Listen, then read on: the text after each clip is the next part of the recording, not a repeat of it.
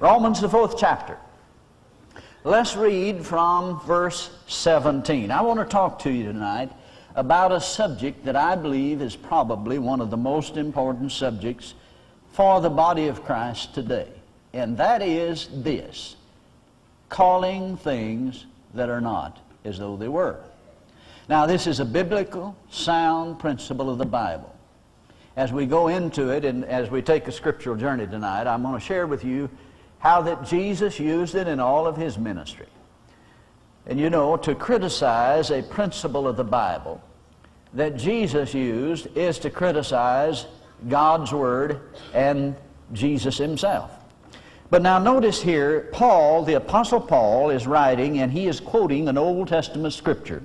From verse 17 of Romans, the 4th chapter, he says, "As it is written, I have made thee a father of many nations before him whom he believed, even God, who quickeneth the dead, and calleth those things which be not as though they were."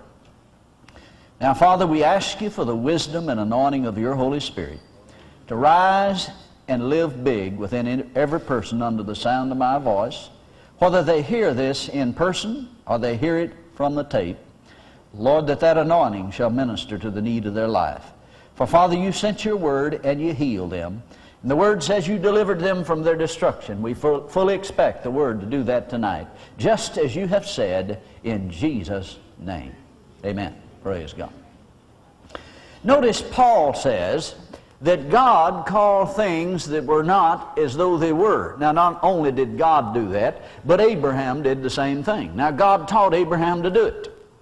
He taught him to call for the thing that was not manifest. Now, if you allow me to add one word here, where he says, call those things that be not, those things that are not manifest, as though they were manifest. In other words, he called them. He said, I have made you. Notice he didn't say, I am going to make you. He said, I have made you the father of many nations, before whom he believed, even God, who quickeneth the dead, and calleth those things which be not as though they were. It was God that decided to do this. It was not man's idea, this was God's idea. And notice that when Abraham began to say what God said, it brought manifestation in his life. Now, I'm convinced that in the body of Christ today, there is not really a severe lack of knowledge of what God said sometimes. Now, in some areas, I suppose you could say that is a problem. But most of the time, let's say in full gospel circles, there's not a whole lot of problem with knowing what God said. But it's a matter of us getting in agreement with what God said and allowing the Holy Spirit to move within us to speak or to get in agreement with what God has said in his word concerning us. Now, Abraham had to make a decision. That was to believe God. Notice the 18th verse, speaking of Abraham, or Abram, says, who against hope believed in hope, when there was no hope, naturally speaking.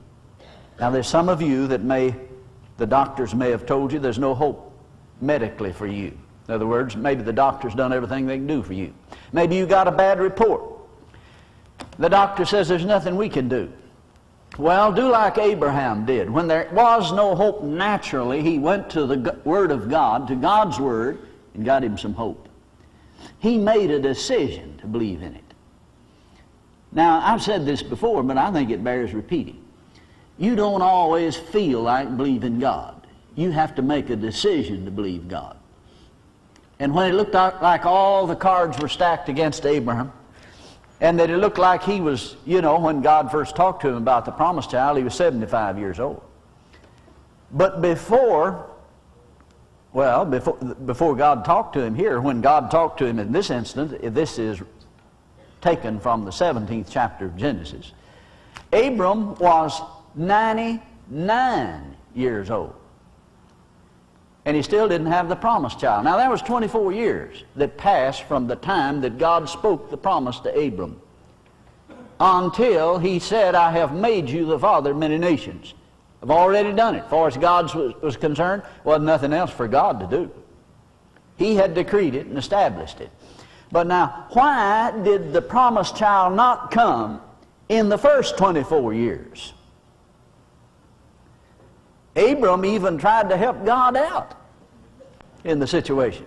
Sarai and he got together and decided that maybe it was through the maid that he was going to have the promised child. So they tried to help God out and come up with an Ishmael, and we've been paying for it ever since. But you see, 24 years came and went, and it seems that it is no closer to having the promise fulfilled than when he first received the promise. Now what you need to realize is that because of that, God came on the scene when he's 99 years old, and he said, now Abram, I'm going to change your name. It'll no longer be Abram, but Abraham, which meant father of nations. Now, faith cometh by what? Hearing the word of God. So Abraham had to go around and tell everyone, I am the father of nations. Now that was calling things that were not. He was not physically, in his present state, the father of nations. He didn't even have the promised child. But God said he had already done it. He had made him the father of nations. Now Abram just fell in line with God and made the decision. That's why it says when there was no hope, Abraham made a decision to believe in hope. What hope did he have? None naturally. See, you may have no natural hope or medical hope about the disease the doctors say you may have and that it's terminal. Go to the Word of God and get you some supernatural hope. Find out what God said about healing, what God said about sickness and disease, and start saying the same thing. Whatever God said about you financially, begin to say that. I don't care what your bank book says. I don't care what your bank statement says. If it comes back with red ink all over it, go to God's Word and proclaim what God said about you. I have given, it is given unto me. Now you have to make a decision to do that. I can't do it for you. Someone has made this statement. He said, it seems like God will pass over 1 million people to just get to someone that's believing Him and agreeing with Him. And that's true. If you want to see a miracle happen in your finances or in your physical body or in your marriage, begin to proclaim what God said about you when it looks like that all hell is broke loose and nothing will work. Say what God said. Somebody said, I sure feel foolish doing that. Well, you may feel foolish, all right, but you'll get the results God said you'd have. See, folks, you've got to make a decision to do these things. It's not going to happen just because God said it, but we have to get in agreement with it. And we have to say these things. We have to prove that we believe God and simply proclaim what He says. Now, what God did in this instance was simply implement the law of faith in Abram's life. That was that faith cometh by hearing. That's the way it comes. So every time he said, I'm the father of nations, or I am Abraham, he was saying, I'm the father of nations. Every time someone said to him, Abraham, where do you want to put the sheep? He didn't hear Abraham, he heard father of nations. Father of nations. Now, here's the point. After he changed his name, it was only about 9 or 10 months, maybe 12 months, before the promised child came. For 24 years it didn't come to pass. But when Abram started saying what God said, and actually God kind of forced him into it. The Bible says God preached the gospel first to Abraham. Boy, that was good news to Abram when he found out that he was the father of nations. Whether you look like it, feel like it, or whether you believe it or not, God had said it, and Abraham just finally got himself in agreement with it, began to say it. Now, I'm telling you some things that the Bible teaches, but not only am I telling it to you by knowledge, I'm telling it to you by revelation and by experience also. Now, I do not teach experience alone. If an experience does not agree with the Word of God, forget it. That's the reason that many times I don't go into the examples and things where I've applied the Word of God. Now, sometimes the Lord leads me to do that. I may share some things tonight along that line. But I don't want you to get your faith in my experience. I want you to have your faith in the Word of God and the principle of the Bible. See, there's principles in the Word of God. If you grasp this principle tonight that we're talking about, it will answer almost any problem or question that you have in life down through the years. You can obtain the answer through this method of calling things that are not. For instance, if you need the wisdom of God concerning a matter, what does the Word say about it? James said, chapter 1, verse 5, if any man lack wisdom, let him ask of God, that giveth to all men liberally and upbraideth not, and it shall be given him. Now, that's what God's Word said about it. Now, I shock people sometimes when they come to me and they say, Brother Capps, oh, I've got to have the wisdom of God. Can you just, would you pray with me? I said, well, how about you praying and me getting agreement with you? And I just opened it to James. I said, now here's what James says. Now you do exactly what he says. And we're going to agree that you have the wisdom of God. And God said he'd give it to you if you ask for it. And when you leave this place, don't you ever let it come out of your mouth that you don't know or don't have the wisdom of God. Because once you ask for it, believe that you receive it. Then you go around saying, thank God I have the wisdom of God. Somebody said, how you know you have the wisdom of God? Because the Word said so. He said, if I ask, I'll receive. Thank God I ask, I receive. Somebody said, well, what are you going to do? I don't know physically, I don't know mentally right now what I'm going to do, but when the time comes to make that decision, I will do exactly what I'm supposed to do. I have the wisdom of God. Somebody said, what if the decision time comes and you do not know up here what to do? Very simple. I close my eyes and say, what is it I want to do? If God hadn't revealed anything to me, if there has not come any revelation, then I search my heart and say, what do I really want to do in my heart? And whatever it is that is in my heart is the wisdom of God. Now somebody said, Brother Capps, you make it too simple. I didn't make it simple. Jesus did. The Word of God did. The Apostle Paul, Peter, James, these guys, they did this by the anointing of the Spirit of God. And I've had people to just say, oh. They thought I was going to wave a magic wand over them and say, thus saith the Lord. Some people want to be prophesied to what color tie to wear to church, you know.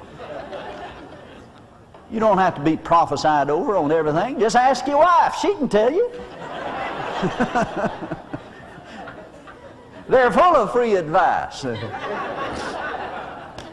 And most of the time they're right. I hate to admit it, but it's true. Praise God.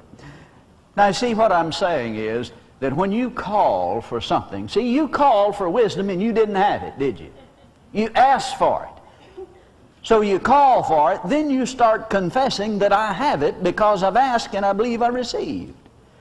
Now, you do that in any area of life.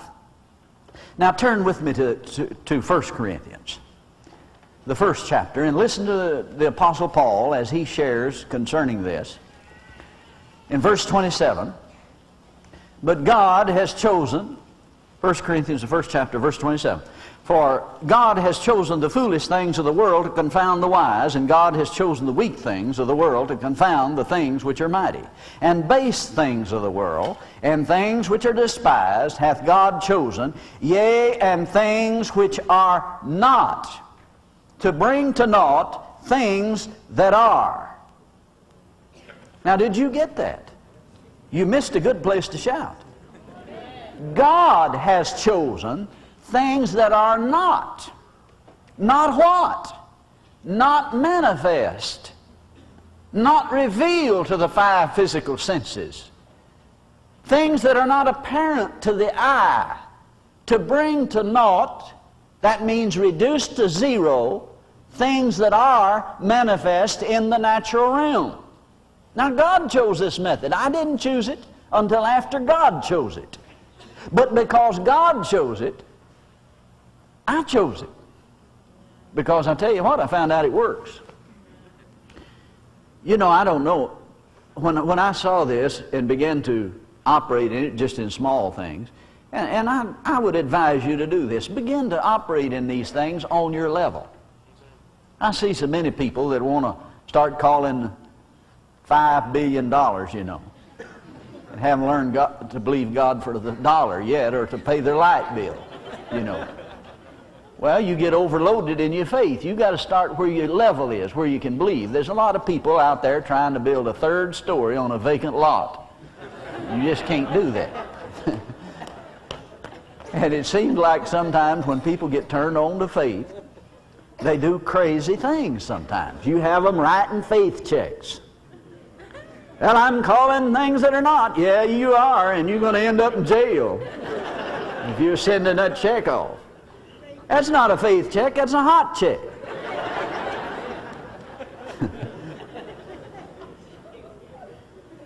You even got people saying, I'm going to cast the calories out of this pie. You're going to get fat. But now I can tell you how you can get the calories out of that pie. Every one of them. You can get every one of them out of it. Eat it, you'll get every one of them. But don't be a kooky Christian. Now listen to what I'm saying. Call for the things that are not.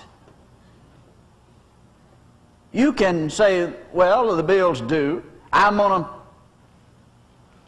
to call it in. I'm going to proclaim that I have abundance. It's all right to sit down and write the check.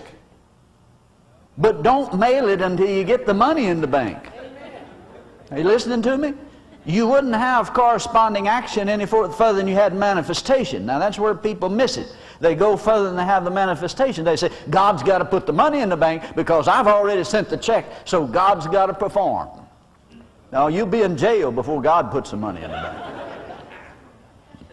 Now I know you oughtn't have to say these things, but you do. See, it's not you folks that hear, it's some of those out there watching the TV that I'm talking to. You ought not have to say these, but you do need to say these, really, because no question is dumb if you don't understand.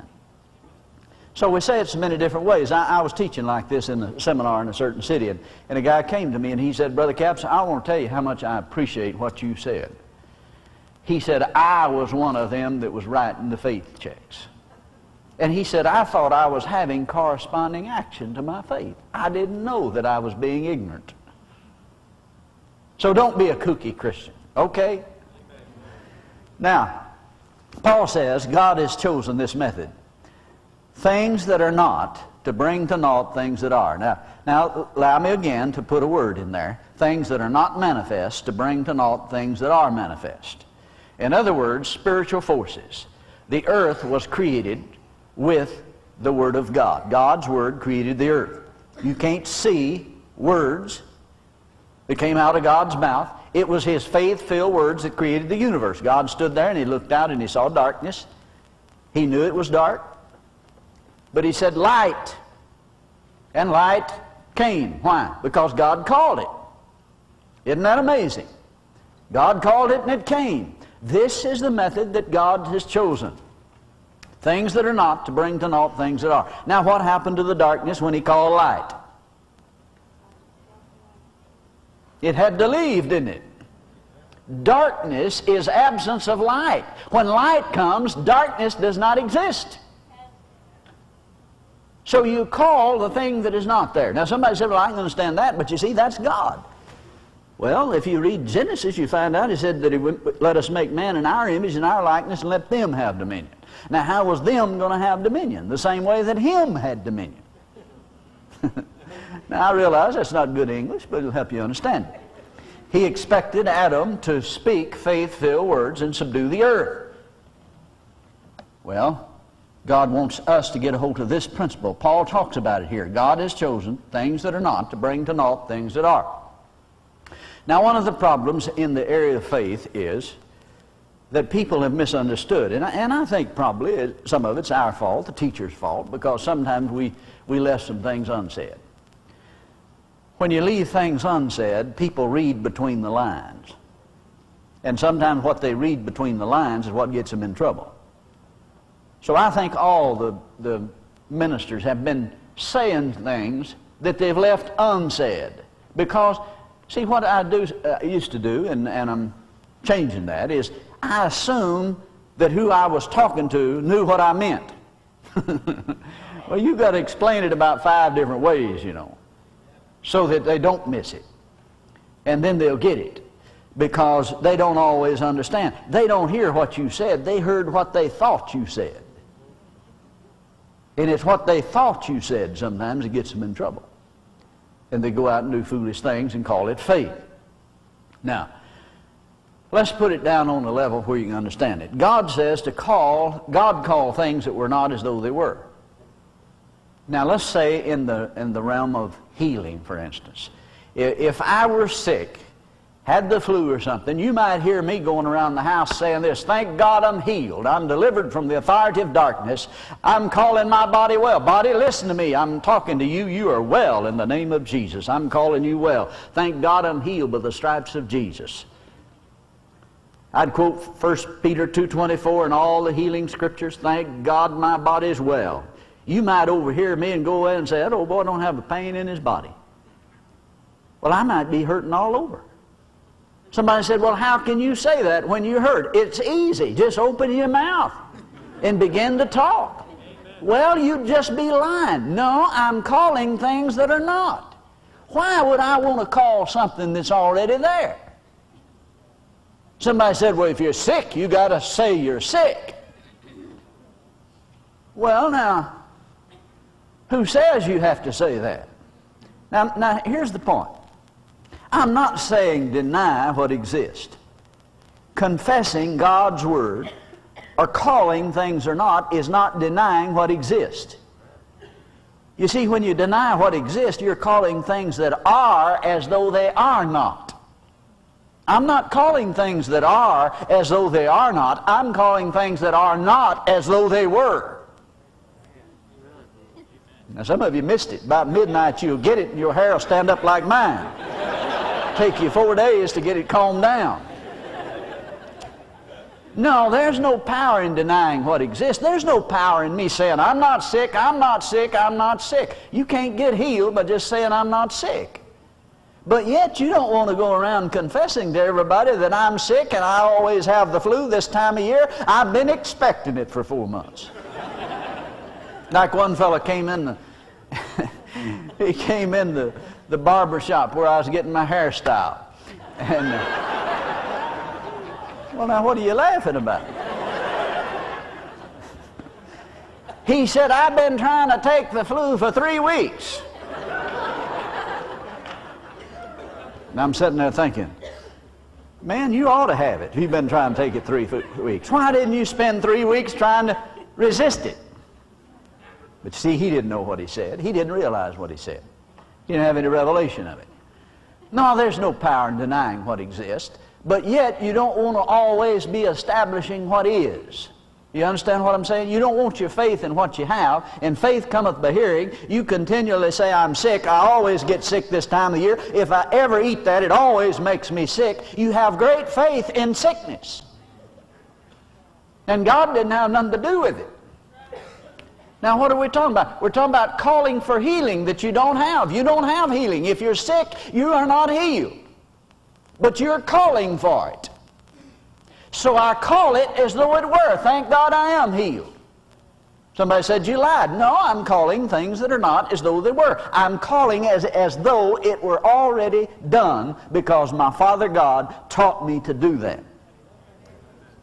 So I call myself, well, now, if someone comes up and says, how do you feel? And I'm just hurting all over, and I say, oh, I feel fine. I didn't make a confession. I lied. Are you listening? Now, see, sometimes people thought, well, now, I've got to deny it or I'm not in faith. No. You see, everything you say is not a confession. I've had people come in the ministry line, and I wanted to know how to pray for them. And they say, I won't say it. I don't want to make a bad confession. Well, just telling me what the problem is not a bad confession. That's just transmitting some knowledge to me so I'll know how to pray and believe with you. You understand what I'm saying? But a confession is something you continually say over and over and over. Well, every time I eat that, it makes me sick. That's a confession. See? And if you continue to say that, you will get sick every time you eat it. Now, if you don't believe that, start saying the opposite of that. Say it for 30, 60, or 90 days, then eat it and see what happens.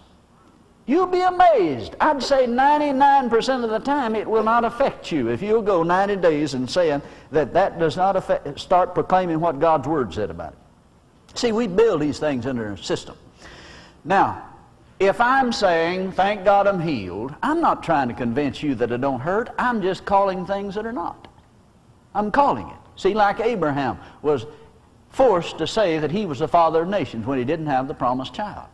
The reason I'm calling healing is because I don't have it. That's why I call it. Now, let's put it over in there. What happens when I call healing into manifestation? What happened to the sickness of the flu? I don't know, and I don't care, because the healing took the place of it. See, God always puts something in the place of it. Now, if I could deny sickness and get rid of it, say if I denied I had the flu and I could get rid of it that way, I might die with an ingrowing toenail. Or cancer or something. Now see, that's not the answer, is it? I mean, you might get rid of one, but you might have another. But if you call healing and health into your body, then it takes care of the whole thing. Now let's move it over into another area. Let's put it in the area of finances. Let's say that an individual, let's say Brother Bob here decided he's going to buy him a car. Now if he can sell his car for so much money, he have enough money to buy this car. And so he prays, asks God to send him a buyer for his car. And the Word says, whatsoever things you desire when you pray, believe you receive them, you shall have them. So Father, he says, I believe I received a buyer, so thank God. He misunderstood the faith message. He says, thank God, I'm just going to say I don't have a car because I believe I've sold it. Somebody says, how's your car, Bob? Oh, I don't have a car. Thank God, don't have a car, don't have a car, don't have a car. Thank God, don't have a car. Wakes up some morning, somebody stole his car. And he don't have a car. And neither does he have the money. Now see, there's a severe backlash to denying what exists. But now the key is to follow God's direction and His principle. Call things that are not as though they were. Now what's the key? Call the car sold. You know, God has a sense of humor. Had a guy from Kansas write me and said, Brother Capps, I was driving through Kansas, and he said, I don't even know what radio station it was. But he said, I'd been trying to sell my car and had it up for sale for 2 or 3 weeks or a month. Hadn't had an offer on it. And he said, I'm questioning the Lord. Lord, why haven't I sold my car? I prayed, I believed you, I've done all this stuff, you know. And he said, all the time I was trying to tune into a Christian radio station. And he said, I don't know what station I got, but he said, I got your program. And he said, you was teaching on calling things that are not. And the first phrase I got when I tuned into the station, you said, I can tell you why you hadn't sold your car, you hadn't called it sold.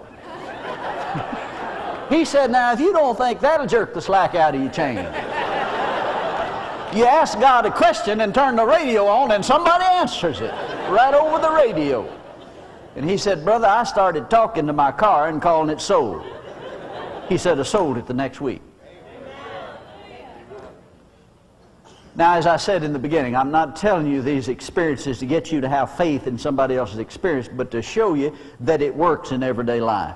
A lady from Minneapolis, Minnesota, I was teaching a seminar there several years ago. She said to me, Brother Capps, after I'd taught the night on the subject I'm talking here, she said, I've had my house up for sale for so many months now and hadn't had an offer on it. And that was back when the houses were hard to sell. She said, oh, I can't wait to get home. I'm going to go talk to my house. I'm going to call it sold. And she said, now when I sell it, I'm going to send you the tithes of your ministry. I'm going to send the tithes of the profit to your ministry. Well, I was home 2 weeks and got a check for $500. She sold the house the next week. Now, it had been on the market for, I don't know, several months. Isn't it amazing that after she talked to it, after she did what Jesus said to do. Now see, this is a principle not only of what Paul talked about, but Jesus said, whosoever shall say to the mountain, be removed. See, her mountain was a house. She said to it, you're sold. She called it removed. Even though it wasn't removed, she could see it wasn't removed, it's still there just as big as ever, but she called it. The buyer bought it the next week. Now, if I'd write all these things down, I could spend the whole night telling you experience it like, but I don't want you to believe in the experience. I want you to believe in God's Word and what He said and the principle, because it'll work for you in your life. Now, Jesus said concerning the sycamore tree in the 17th chapter of Luke, He said if you had faith as a seed, you would say to the sycamore tree or to the obstacle before you, you would say to it, be plucked up by the root, be planted in the sea, and it would obey you. Jesus said, talk to it. In other words, when you say to something, you're going to be removed, you're not going to hinder me anymore, you're calling things that are not. Mark 11:23 is a principle of calling things that are not. You say the mountain's moved, but the mountain is not moved. You can see the mountain is still there, but you're calling it. Now, do you realize that every time a farmer plants a seed, he is calling for things that are not? He plants corn. He does not want 1 grain of corn. He wants a lot of corn. So he plants one seed, and it'll produce a stalk that'll raise about 2 ears on it and have a lot of corn on it. He does not want 1 grain of corn. So he calls for what he doesn't have. He'll plant 1,000 bushels of corn, but he'll expect to get 100,000 bushels. Why? He's calling for it. It's God's principle. It's God's law. So don't get it mixed up with denying what exists. It's not denying what exists.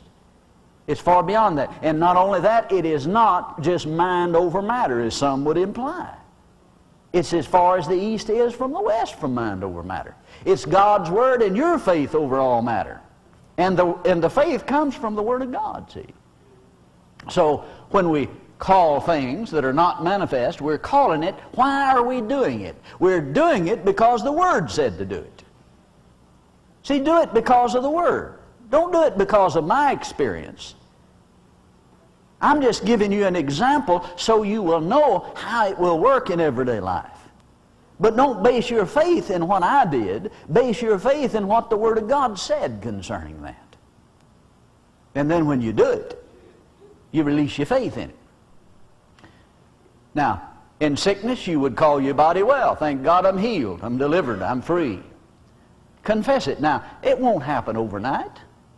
See, I had ulcers several years ago. Worried myself sick about my finances. And didn't have any finances to worry about. That was a crazy thing to do. But you see, I got a hold of this principle of calling things that are not. And I started calling my body well. In fact, I've been preaching at times. I don't remember where it was. I was teaching one night. And the symptoms of that ulcer hit me right there in the stomach. And I hadn't had it in years. And I just slapped myself just like this, and I said, stop it in the name of Jesus, and went right on. I never did explain to the people what I was doing. I know they wondered, what in the world is this guy doing? You have to talk to your body. Let me tell you something about your body. Your body's like a child. It'll do anything you'll let it do. Sometimes it just wants to be sick for about 3 days. And if you let it, it will be. Learn to get on the symptoms just as soon as you have them. Don't go around for 3 days saying, wonder what I got. Because just sure as you do, the devil will get his little flip chart out and he'll say, would you believe? And he'll find something that you will believe. And then as you have believed, so shall it be unto you. And you go tell somebody, did you know I have so-and-so? Pretty soon you got 50 people believing you got, some ridiculous thing. And Jesus said, if 2 of you agree. So you get more people in agreement. Now, just denying it does not do away with it. There's no power in denying it. But yet, what I'm saying is you don't want to go around always confessing things that hinder you, because you'll have faith in them when you do that. See, Jesus said, say to the mountain, you won't hinder me any longer. Be removed and be cast into the sea. And believe that those things which he saith shall come to pass, and he shall have. What'll he have? He'll have whatsoever he saith. Now listen to me. It's not the saying it that makes it happen. It won't work just because you say it. But yet saying it is involved in working it. Now I'm going to say that again. It won't work just because you say it. But saying it is involved in working the principle. Now you understand what I'm saying? See, a lot of people say, well, I said it 3 times and it didn't happen. You really hung in there, didn't you? 3 big times. Faith cometh by hearing. Now I'm not talking about just going out here and just start confessing anything and everything. Like someone did, said, oh, I'm confessing that so-and-so will marry me. Well, the individual said, does so-and-so want to marry you? Well, no, said he's already married, but you know. That makes you wonder about folks like that. You wonder when they get up in the morning, how do they find the floor? You think they jump off on the wall, you know, just sliding down the wall. No, we're talking about finding a promise in the Word of God. The things that God has given us. And you look in the Word of God and you find that if you give, it will be given unto you. If you sow bountifully, you'll reap bountifully. And you find all these promises and you say, well, they're not true in my life. Well, start calling them. Well, how can I say that my needs are met according to His riches in glory when the rent's due and I don't have the money? It's easy. Just open your mouth and say, thank God, because I've given, it's given unto me good measure, pressed down, shaken together, and running over. Now, that's not too hard. Yeah, but I feel like I'm lying. How could you lie saying what God said? But now let me explain something. Don't wait till the rent's due before you start saying it. Now let me say it again. It doesn't work just because you say it. You must believe, doubt not in your heart, and believe what you're saying will come to pass.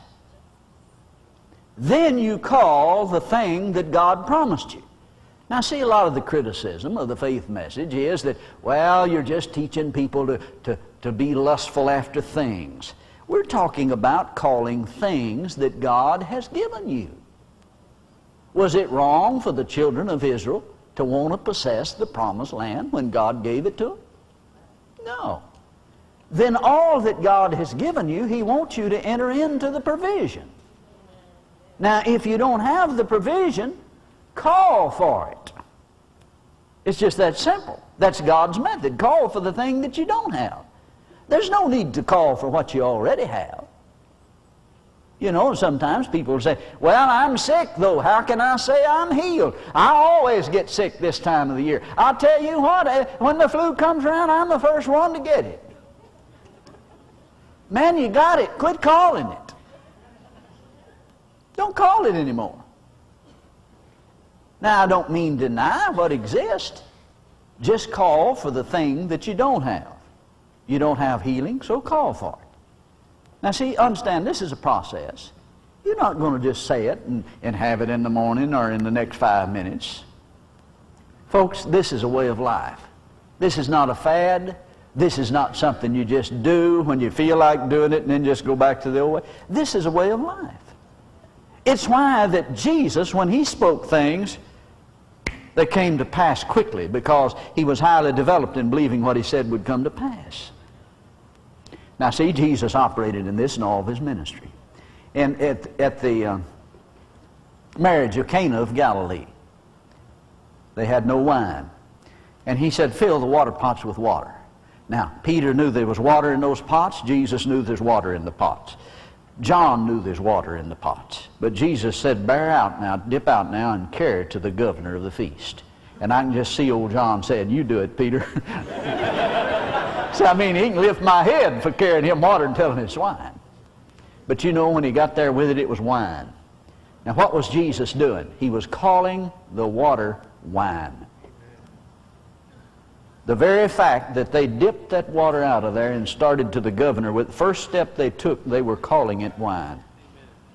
It wasn't wine. It was water. H2O. Now, don't get the idea.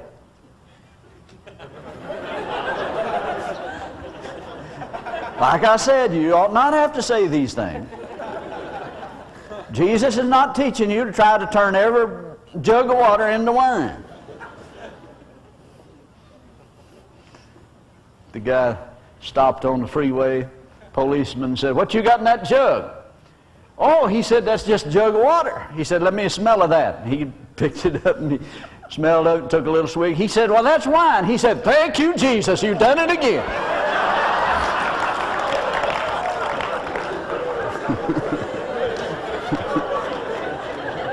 No, Jesus didn't done it again. But you see, somebody will hear this now. If you don't say these things, they'll say, "Bless God, I'm going to turn the water hose in my gas tank and call it gas." Yeah, and you're going to spend $50 getting your tank drained.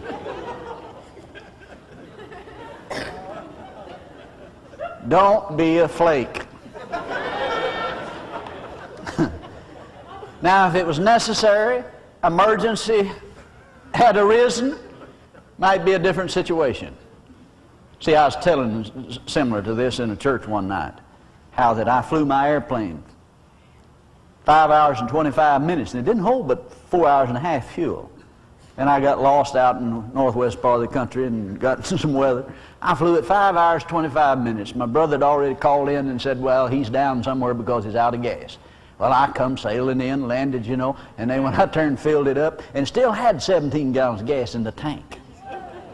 And the old boy that filled it up, he just shook his head. He said, "They just burned more than that." Well, they always did before, and they always did after, but it didn't that time. Now, I'm telling this in a church one night, and the guy gets up out of church.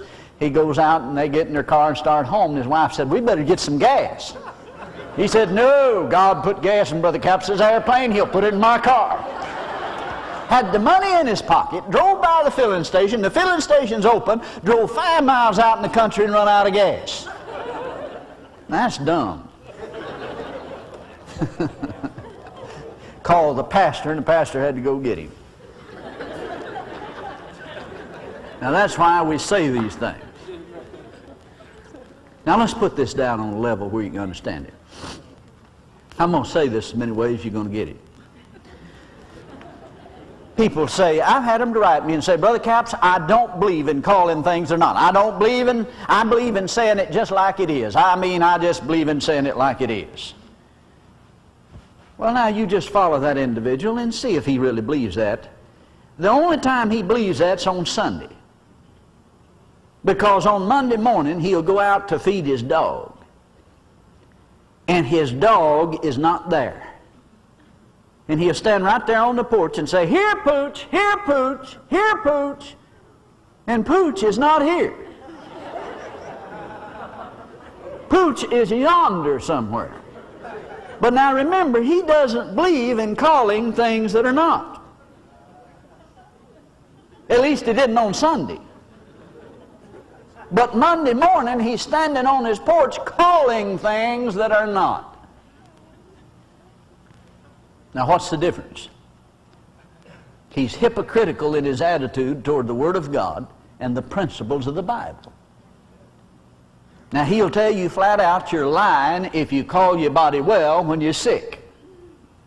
But he'll turn around and call the Pooch here when Pooch is yonder. Now, see, if he really believed what he says, he'd go out there and he'd sit down on the porch and he'd say, "Pooch is not here. Pooch is gone. Oh, I wish the dog was here. Oh, I guess it's not God's will for Pooch to be here. Oh, I wanted to feed Pooch." And his neighbor comes over and says, "What are you doing?"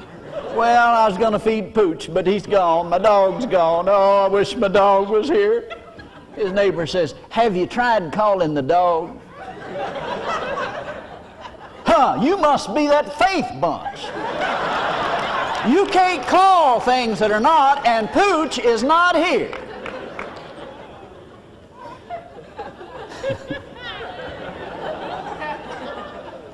Now, if some guy did that, you'd know instantly his elevator didn't go all the way to the top.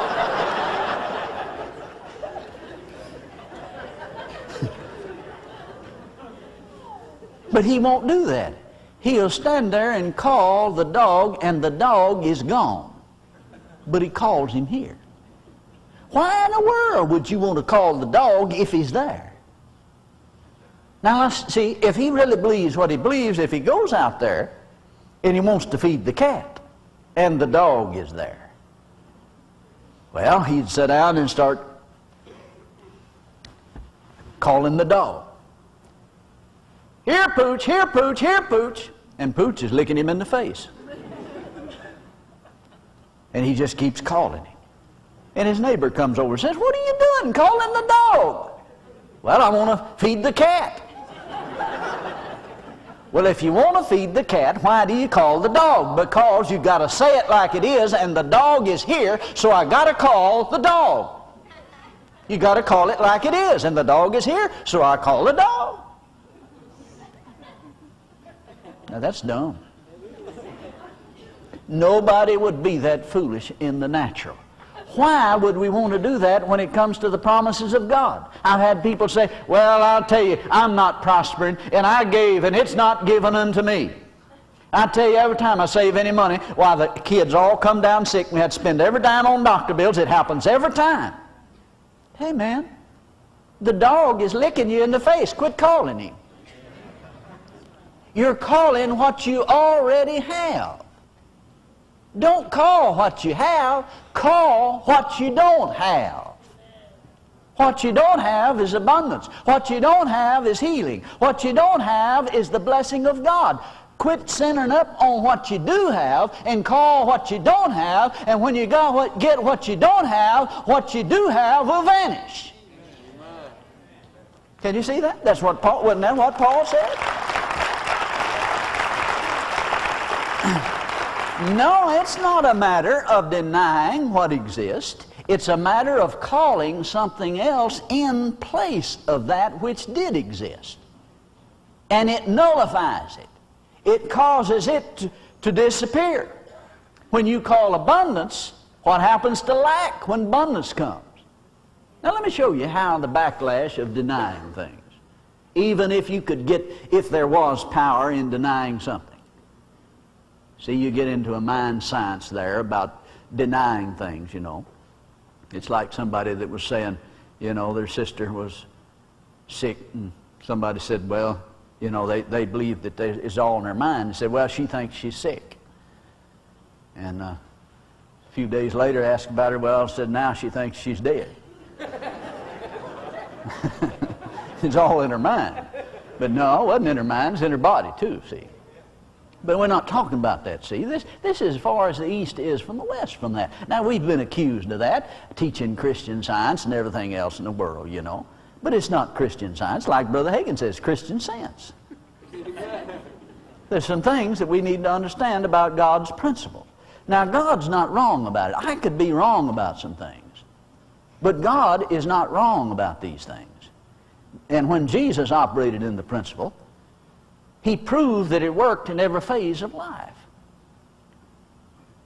And when you will work it, it'll work the same way. Now let's take, for instance, if a guy decided to say, well, I'm going to get out of debt, and I'm going to owe nobody nothing, and I'm going to be out of debt. So if he misunderstood what we was teaching, he might go around saying, I don't owe anybody anything. Thank God I don't have any debts. Don't have any debts. Now he may owe everybody in the county. Well, now if he could get out of debt by saying that, which he can't, there's no power in denying it, but if he could get out of debt by saying he didn't have any, he might die of starvation. Because you could be out of debt and not have any groceries. Did you know that most people that die of starvation don't owe anybody anything? So that's not the answer. What is the answer to it? See, the answer is to call what you don't have. Now, what he's after is abundance. Not just to get out of debt. That's not the answer to it. The answer is abundance. When you get out of debt, or call abundance into manifestation, and you call it by calling the promise of God. Now, that doesn't mean you live like the devil every day of the week and call for the blessing of God. That won't work. Amen. Folks, you have to live the Word of God. And sometimes we've left that unsaid. But you need to live right. Because if you don't, you'll have a spiritual heart attack when you start calling the blessings of God.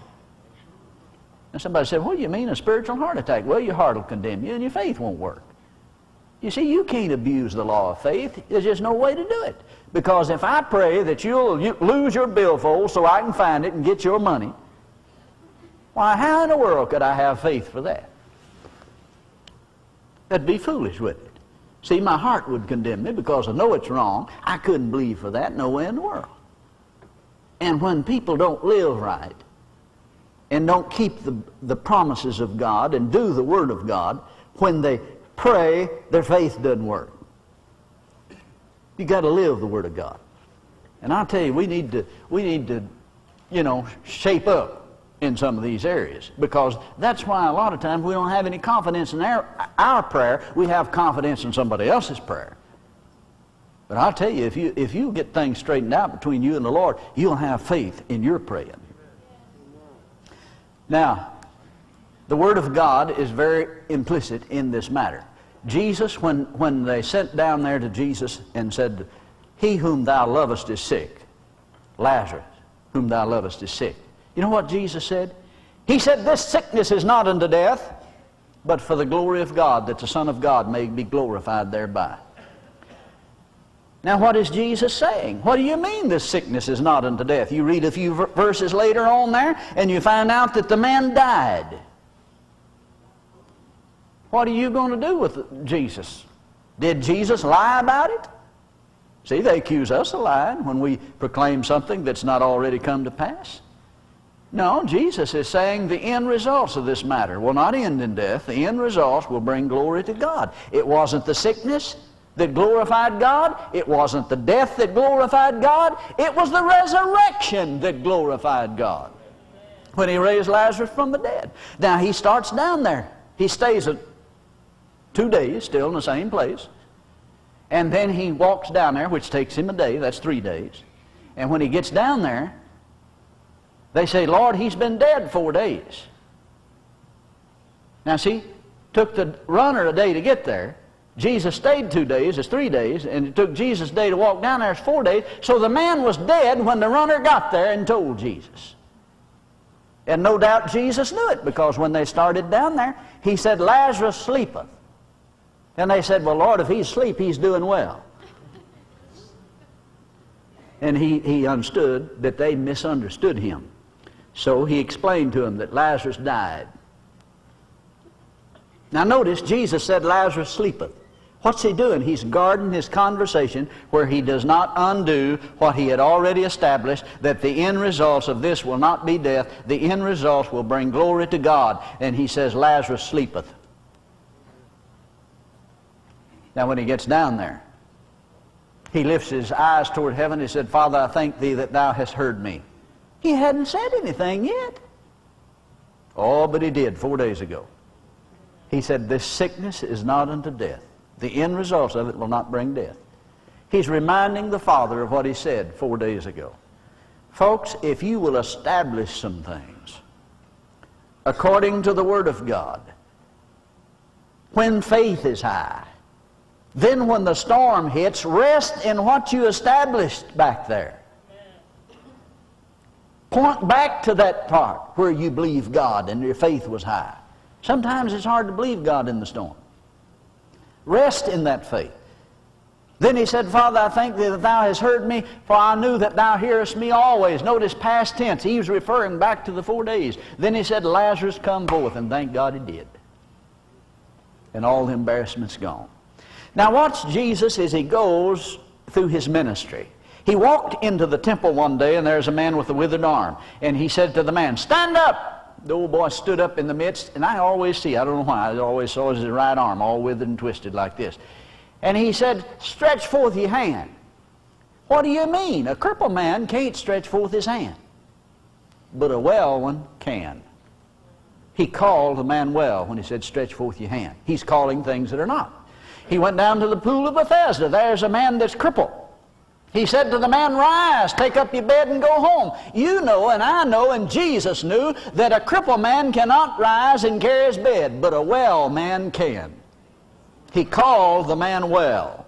He walked up to a little woman one day that has all been over in the 13th chapter of Luke. And He said to the woman, "Woman, you are loosed from your infirmity." But she wasn't.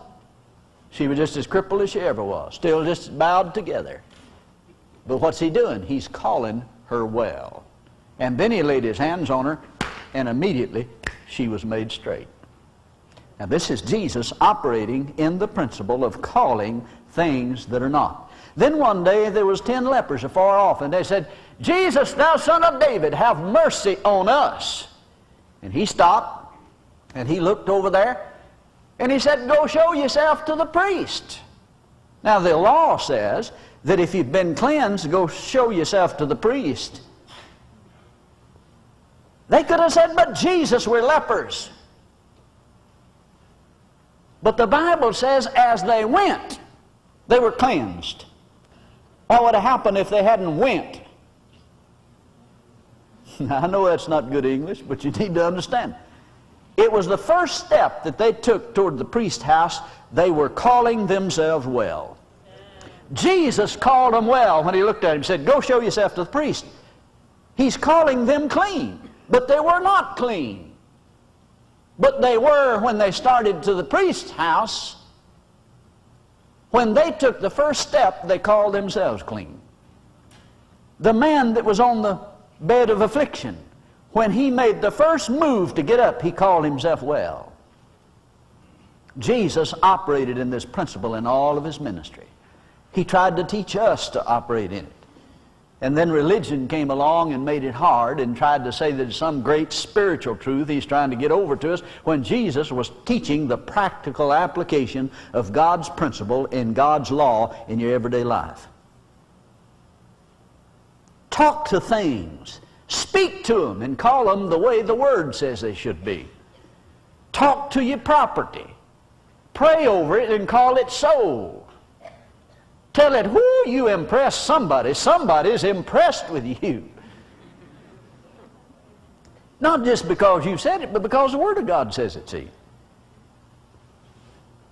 Almost every piece of property I've sold, and I've dealt in real estate for several years, kind of as a sideline, and almost every piece of property I've bought and sold the last 5 to 7 years, I talked to it, I called it, and it came.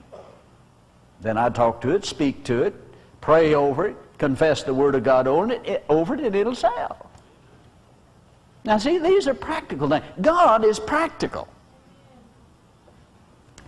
So when you call the things that you have, you're not operating in the principle that Jesus operated in. He always called things that were not. He called it. And when he prayed the prayer in the 17th chapter of John, he stood there right before the disciples. He said, Father, I thank thee that I'm no more in this world. Hey man, they're looking at him eyeball to eyeball, and he said, I'm not in the world. What's he doing? He's calling things that are not. Not only did he say that, you know what he had the audacity to say to his Father, God, I have finished the work you gave me to do. Now, he hadn't even gone to the cross. What are you going to do with a guy like that? I'll tell you what I'm going to do with him. I'm going to follow his footsteps. And I'm going to say the things that he said, follow the principles that Jesus said. If anybody knew how to call things that were not as though they were, Jesus knew how to do it. Now see, if you just read the Bible with religious ideas, you'll never catch that. But in all of Jesus' ministry, he operated in the principle of calling things that are not as though they were.